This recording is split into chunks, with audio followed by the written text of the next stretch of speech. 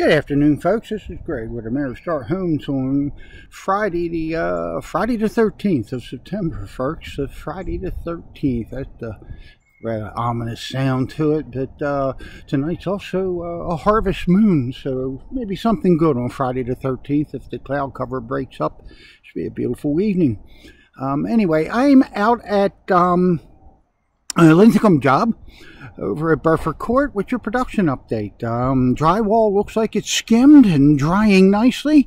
Sanding crews are due in over the weekend so we can get the house sanded and go into paint stage next week. Paint stage a couple of days in order to get prime done, to do some drywall point up, to do some trim. Hopefully by the end of next week we'll have trim and second coat paint done and be able to take it to the next step.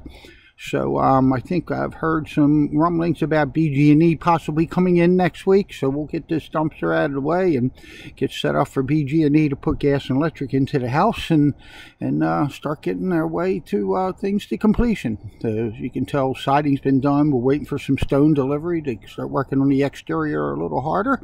And once we get that electric and gas into the house, we can start projecting all these final completion dates.